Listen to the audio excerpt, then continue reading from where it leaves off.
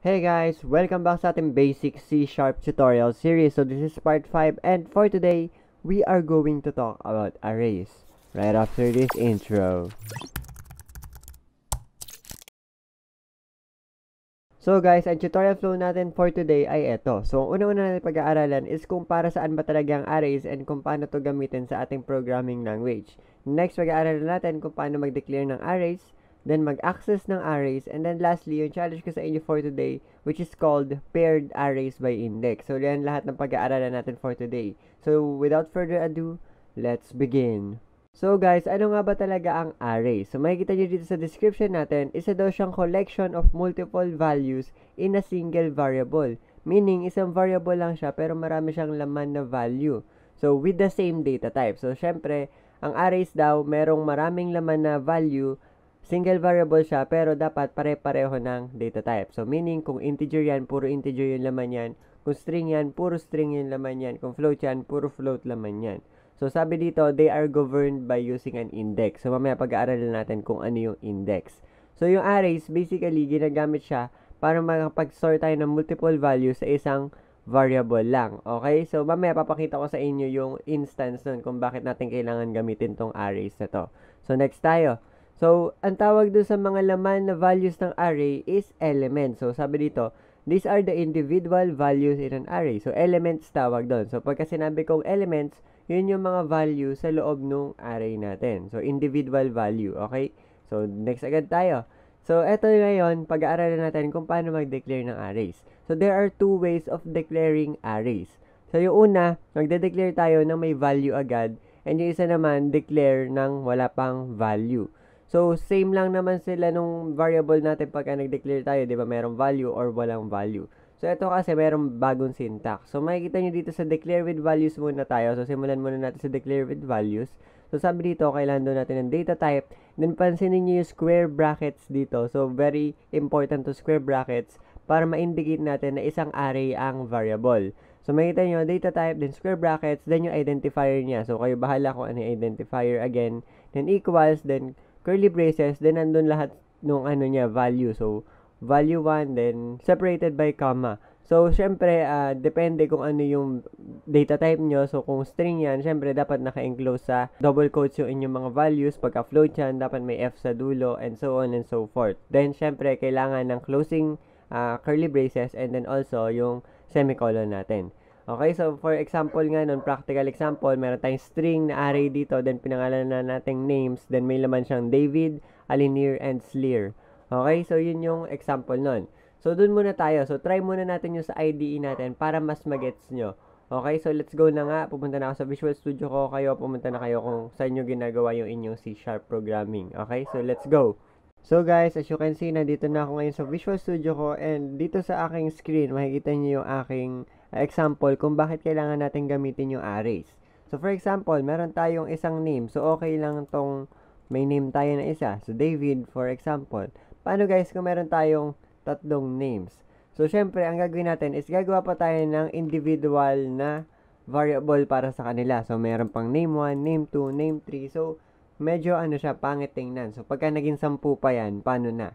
So, instead na gawin natin ganito, gagamit tayo ng arrays para ma-store natin yung David, Alinir, and Sleer sa isang variable na lang. So, paano nga yun? So, pinag-aralan natin kung paano mag-declare na may value agad. So, para makapag-declare tayo na may value agad, type lang natin yung data type, then, huwag nyo kakalimutan yung square brackets, then space, then yung inyong identifier, so names, so kahit ano naman, ko bahala kung ano gusto nyo, identifier yan, parang yung variable name nga lang din yan, same lang sila neto. Okay? So, pwede ding dalawa so kayo nga bahala. So, names, then equals, then yung curly braces natin, then open and close na yan, then semicolon. So, sa loob nun, syempre, yung mga laman ng ating array, which is separated by comma nga. So, ilalagay natin doon is si David, then comma, then si Alinir, then comma, then si Sleer. So, mapansin nyo, pwede na natin ngayong i-eliminate to. Then, eto na yung gagamitin natin. Isang line lang siya and mas malinis siyang tingnan. Okay? So, kung gusto nyo mas malinis tingnan to, pwede nyo i-enter yung inyong mga value and hindi pa rin mag-error yan. So, i-tab nyo. So, yan. Para pantay pa rin sila. And as you can see, pwede nyo nang dagdagan dito. So, yan, enter. Lagyan natin Jmar. So, pwede nyo din ulit ipantay. So, kung gusto nyo ganyan, kayo bahala. So, hindi naman maarte yung syntax natin pagdating sa pag-enter ng ganyan dito sa arrays natin. Okay? Pero kung gusto nyo, isang line na lang ng ganyan, pwede naman. So, depende sa inyo kung saan kayo mas komportable and kung saan kayo mas hindi nalilito. Okay? So, ganun lang mag-declare ng arrays. So, and yun yung point kung bakit tayo gumagamit ng array. So, for example, meron din tayong float naman. Float naman na, then gusto natin gawin yung array of float. So, pwede natin lagyan ng square brackets, then lagyan natin grades. Then equals, then curly braces. So, kahit ilan yung ilagay nyo dito, kayo bahala. So, kunwari, 92.5F, 93.25F. So, syempre, that may F kasi nga, mag-error yan. F, then 96.23F, 85.75F. So, and so on and so forth. So, nagigets nyo ba? So, pagka gumawa kayo ng array of integers, puro integers naman yung laman. Pagka array of double, puro double laman. Pagka array of boolean, puro boolean yung laman. So, sana nagets nyo na yun. So, sobrang dali lang naman niya. And, guys, wag nyo pagpapalitin yung square brackets. Yung square brackets, pagkatapos lagi ng data type. So, makikita nyo, pag nilagay nyo dito yan, mag-error yan. So, yan yung madalas error ng mga C# programmers. So, yun, nilalagay nila dyan yung kanilang square brackets. Okay? So, dapat dito yung square brackets after nung data type. Okay? So, hindi after nung identifier. Mag-error yan. Okay? So, yun lang. So, yun. Ngayon, pumunta na tayo sa susunod nating pag-aaralan for today. So, napag-aralan na natin, guys, kung paano mag-declare ng may values. Paano naman tayo mag-declare ngayon ng wala pang value? So, for example, hindi pa natin alam kung ano yung value ng ating magiging array. So, eto naman yun. So, mapapansin nyo dito, meron tayong bagong syntax ulit. So, data type, then square bracket, same lang yon, then identifier, then equals, then mapapansin nyo dito, meron tayong tinatawag na new keyword. Ba't kaya tayo may new keyword? So, pag-aaralan pa natin yan lalo sa object-oriented programming, which is, this is called instantiation. Okay? So, ngayon, hindi muna natin pupuntahan yung mas deep dun sa ating terminology na instantiation. Basta nakakita kayo ng new, madalas instantiation yun, tawag dun. Okay? Then, new, then, yung data type ulit natin, then, square brackets ulit. Then, sa loob ng square bracket, may size tayo. So, kasi guys, ang array, hindi siya unlimited. Hindi siya unlimited na lalagyan. So, for example, etong names natin na to. Meron tayong tatlong laman. David, Alinir, and Sleer. So, forever na siyang tatlo lang yung pwede niyang ilagay. So, hindi na siya pwede magdagdag. Hindi na din siya pwede magbawas. So, tatlo yung kaya niyang ilagay dun sa loob niya. Tatlo lang yun forever. So, kailangan nating i-declare yung size dito sa walang values. Kasi nga wala pa siyang values. So, dito sa with values, understood na si David, Alinir, tsaka si Sleer, ang size niyan is 3. So, hanggang tatlo na lang yung kasya kay string names. So, dito naman, pag naggumawa tayo ng walang value, lalagyan natin ng size dapat. So, for example, a new data type, then size 5. So, meaning, dun sa array na to, 5 yung kasyang value sa kanya. So, for example nga, dito sa ilalim, practical example natin, meron tayo string names ulit, then equals to new string, then 4 daw yung kasya sa kanya. So, meaning, 4 yung kasya na string dito sa ating string names. Gets nyo ba? So, kaya natin to dinideclare kasi nga wala pang laman yung ating array. And kailangan nga natin i-declare kung ilan yung kasya kay array. Kasi hindi siya expandable. Meaning, once na dineclare nyo na siya, hindi mo na mababago kung ilan yung kasya sa kanya. So, for example, 4 nga, 4 lang. 4 yung maximum niya. Okay? And then, yung, kunwari, dineclare nyo, 100 yung maximum niya. So, 100 na yun forever. Hindi nyo na mababago yun once na dineclare nyo. Okay? So, yun. So, let's try that again dun sa ating IDE. So, guys, dito na ulit ako. Naburahin natin ito lahat. Ngayon, magde-declare tayo ng walang values. So, gagawa tayo dito, string, then, again, yung ating square brackets, then, yung pangalan ng ating variable. So, for example nga, again, names, then equals to new. So, yung new, again, para sa instantiation yan, hindi muna natin pag-aaralin ngayon kung ano instantiation. Then, yung data type ulit natin. So, guys, kung ano yung data type nyo dito, yun din yung magiging data type nyo dito. Bawal yung string, tapos magiging new int. So, maglolo ko yan. Okay, so mag-error yan, makikita nyo. Lagyan natin ng size 5. So, yan, error yan. Kasi, string, tapos gagawa ka ng bagong int na 5 yung kasya sa kanya. So, hindi dapat. So, dapat same. So, kung gagawa kayo ng string, dapat string din yung gagamitin nyo dito. So, string, then square brackets, then yung pangalan ng ating variable equals to new string, then yung, kung ilan yung kasya sa kanyang string. Okay? So, meaning, etong array na to, wala pa siyang laman, pero ang kasya sa kanya is 5. Gets nyo? So, same with the other data types. So, kunwari integer, integer numbers, then equals to new int, then square brackets. So, kunwari, 10 yung kasya sa kanya. So, yan, lalagay natin 10, then semicolon. So, yan, ganyan lang gumawa. So, may pattern naman siya. So, same with the float, grades, then equals to new float, then 25. So, get 25 yung grades na kasya sa kanya. So, yan. So, ganyan lang mag-declare ng wala pa agad values. So, yung kanina kasi natin ginawa is may values agad. So, ngayon, syempre, iniisip nyo, so, meron tayong dineclare. So, paano naman natin siyang ma-access? Kasi nga, meron tayong dineclare. Paano natin nalalagyan to ng laman kung dineclare natin na walang laman? Or paano natin mababasa yung kanina natin ginawa na, so, ibalik natin yung kanina natin gawa. So, yung may value agad. So, kunwari, eto, meron ditong David, meron ditong Alinir, meron ditong Sleer. Siguro, inisip nyo, paano namin ma-access tong David, Alinir, or Sleer dito sa loob ng names? Paano namin malalagyan ng laman yung numbers? Paano namin malalagyan ng value yung grades? So, eto na ang susunod natin pag-aaralan. So, guys, kanina, in-explain ko na sa inyo na si array, fix yung kaya niyang ilagay sa kanya. So, for example, dineclare natin siya ng 5 yung laman. So, hanggang 5 lang kasya sa kanya. Pag dineclare natin siya na 10 yung kasya sa kanya, 10 na lang yun forever. So, hindi natin pwedeng baguhin yung size ni array. Okay? So, kaya meron tayong tinatawag na index. So, ano yung index? So, yung index, isa siyang number na nagre-represent ng position dun sa ating array or a collection. So, same lang yung array and a collection. So, ngayon, ano yung number na nagre-represent ng position na to? So, paano itong nangyayari? So, ganito yung itsura niya.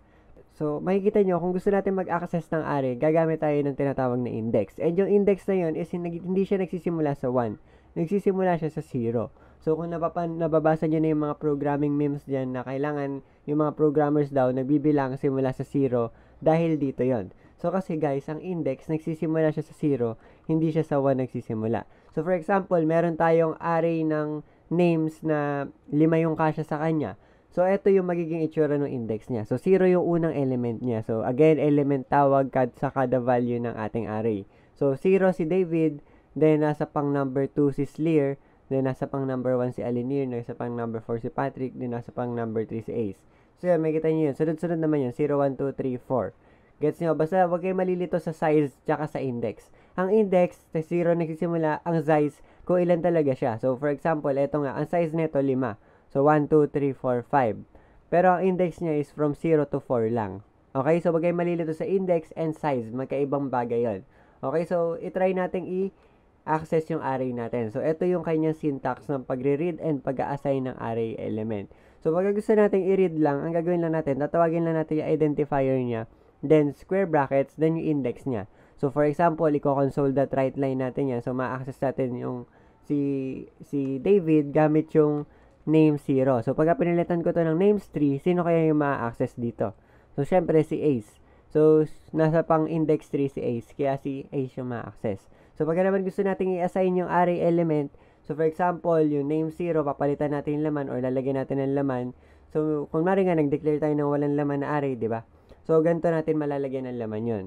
So, for example, identifier, then square brackets ulit, then index, then equals dun sa value na gusto natin ilagay doon. So, for example, papalitan natin yung name 0 ng Jmar. So, sino yung mapalitan dito? So, si David, magiging Jmar na siya. So, ganun lang assign ng array element. So, para mas mag-gets nyo, let's try that sa ating IDE again. So, guys, pansin nyo, andito na ulit ako sa aking IDE and lalagdagan natin ng pangalan to. So, lagyan natin ng Ace tsaka ng Patrick. Okay, so ngayon meron tayong 1, 2, 3, 4, 5 na names and yung kanyang index, so sinabi ko nga sa inyo, nagsisimula sa 0. So, si David ang 0, si Alinir ang 1, si Sleer ang 2, si Ace ang 3, and si Patrick is pang 4. So, yan yung kanilang index para ma-access natin sila. So, for example, sinabi ko na gusto kong ma-access si Ace. Paano natin i-console that right line si Ace? So, lalagyan natin dito console that right line. Then, tatawagin natin yung kanyang identifier names. Then, square bracket. Then, sa loob ng square bracket, ilalagay natin yung index yung gusto nating i-access. So, for in this case, index 3. Sino si index 3? 0, 1, 2, 3. So, again, huwag kayo malilito. Sa 0, nagsisimula ang index. Then, semicolon. So, save natin to. Then, i-run ko to. Makikita nyo, ang lalabas is si Ace. So, wait natin. Makikita nyo. Ayan. Hintayin natin. Ayan. So, makikita nyo, ayan, si Ace yung lumabas. Dahil nga, index 3, nasa pang index 3 si A. So, self-explanatory lang naman. So, same din pagka gumawa kayo ng numbers, tsaka ng mga float nga.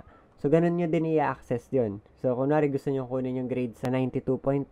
So, hanapin nyo lang kung pang ilang index yun. Then, ilalagay nyo lang dito. Okay?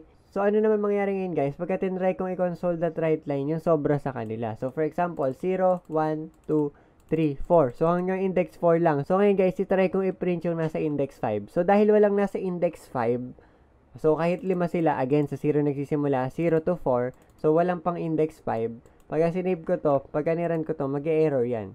Ano sasabihin? Lalabas, system.index out of range. So, out of range kasi wala naman nasa index 5.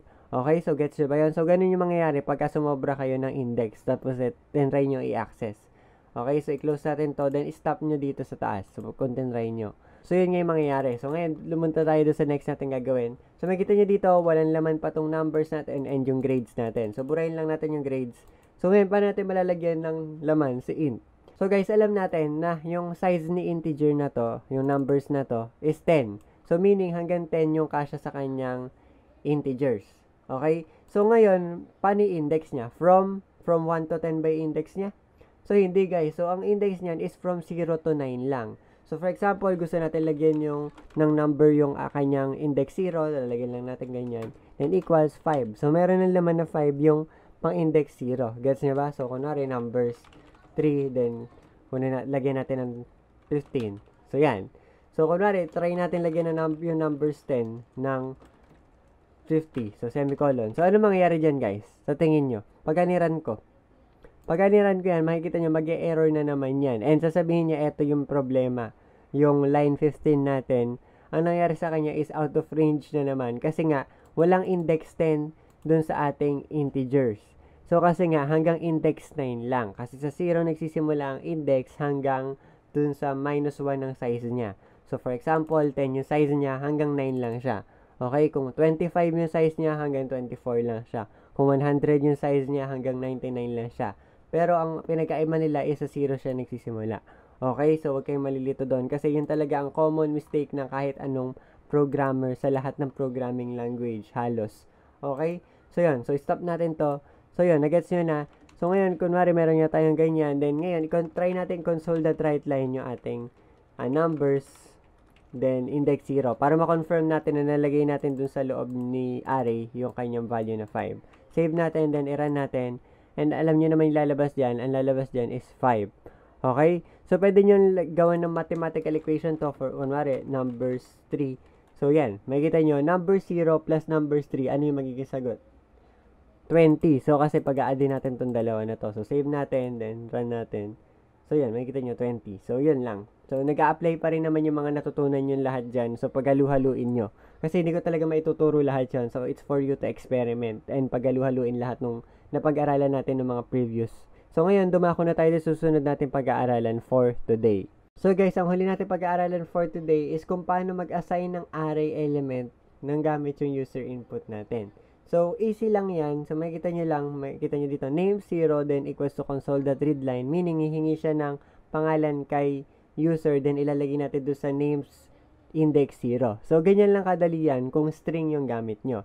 So, syempre, kung integer yan or float, so, pinag-aralan nga natin yung data type conversion, kailangan muna natin siya i-convert sa appropriate na data type. So, for example, ano yan, integer. So, dapat natin i-convert to int 32. So, kung float yan, ko-convert natin to single. Kung double yan, convert that to double.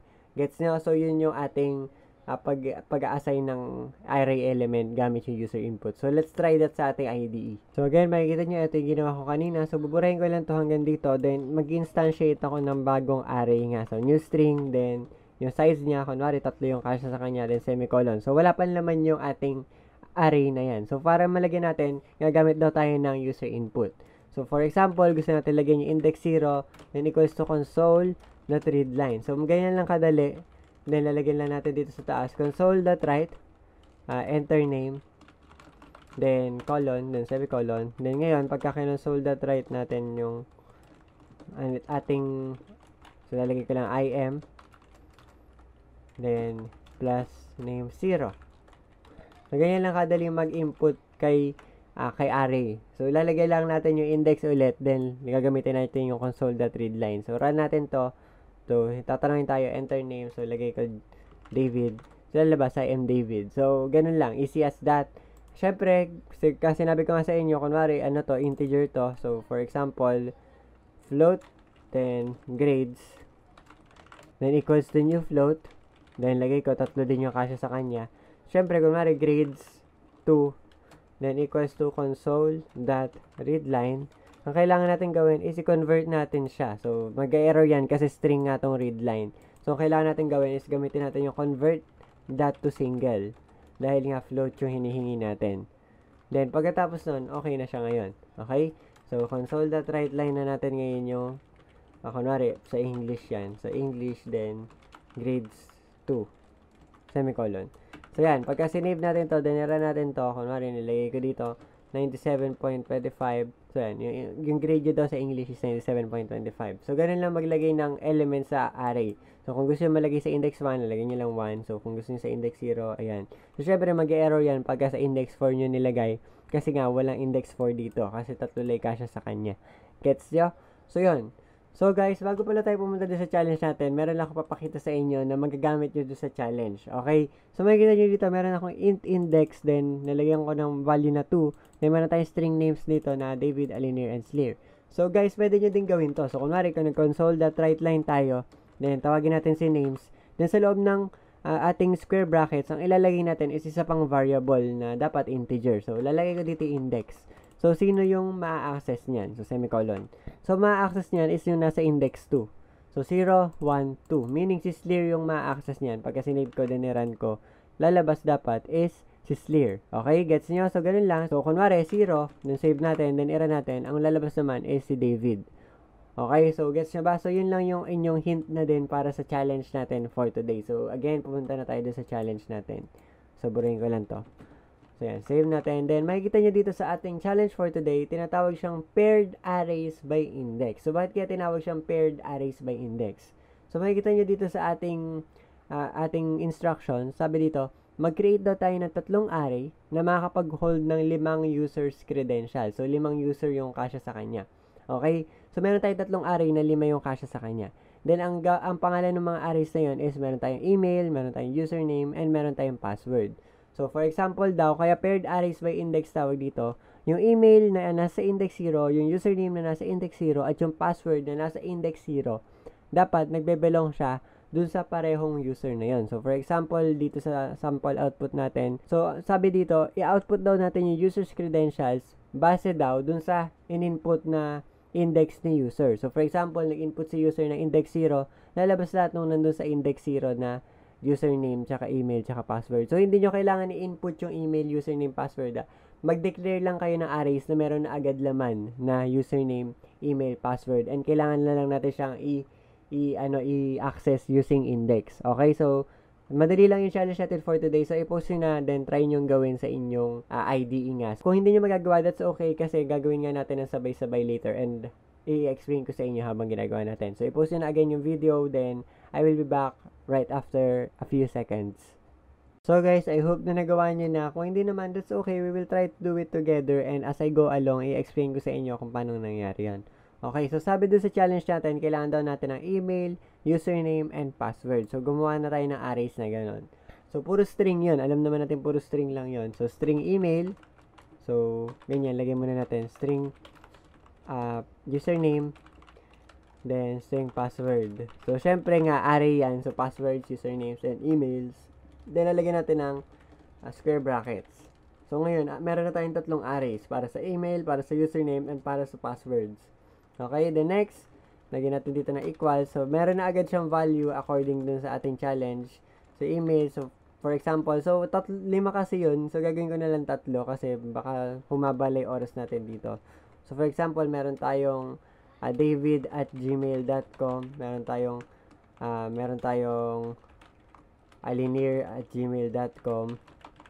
So, isa-zoom out ko lang. So, eto nga, dito yung magiging useful yung sinabi ko sa inyo, i-enter nyo na lang para hindi maduming tingnan.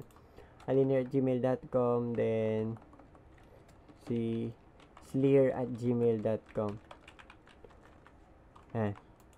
Then, dito sa username natin, for example, David SDPT yung username natin dito. Then, yung isa, ang username niya is Linear SDPT.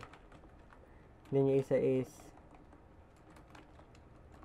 Slir Mendoza, yung kanyang pangalan. Then, next is yung password naman natin.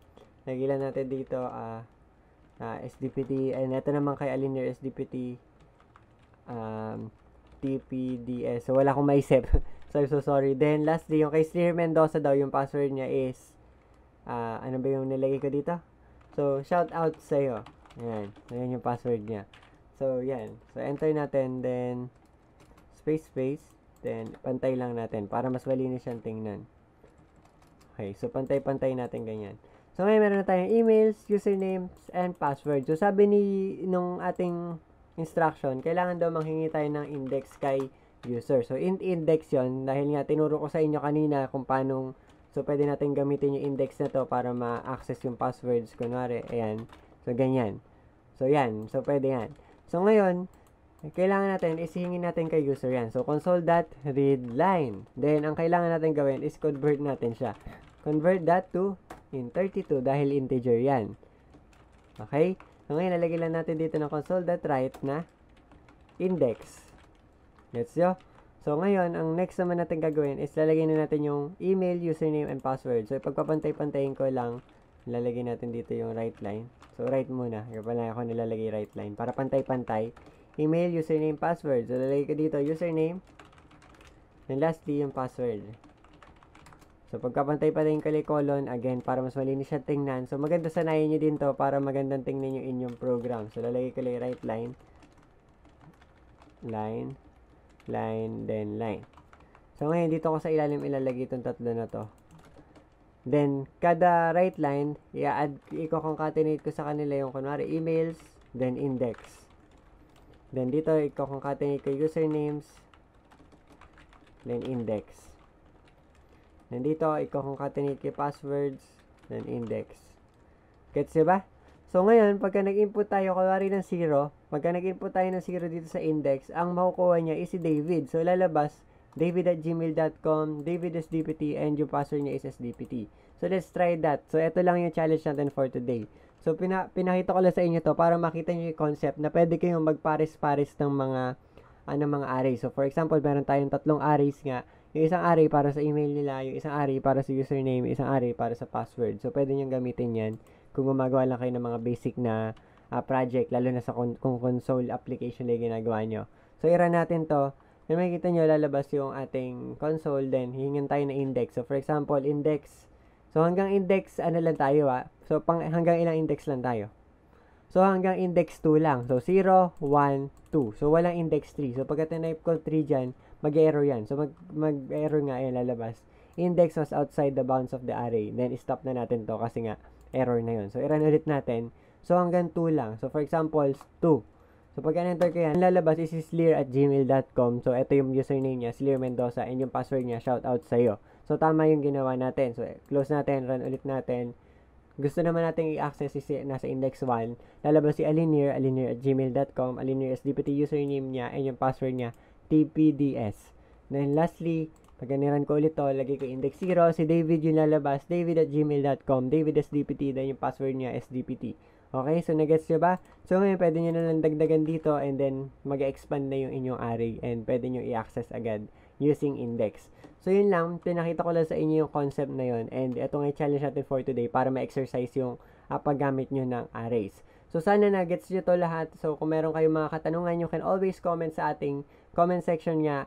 And yung feedback nyo is very important. So, thank you sa mga nag-feedback last time. So, ngayon, magbigay ulit kayo ng feedback. So, yun nga guys. With that being said, again, thank you for watching this video. And as always, guys, I will see you in the next video. Goodbye!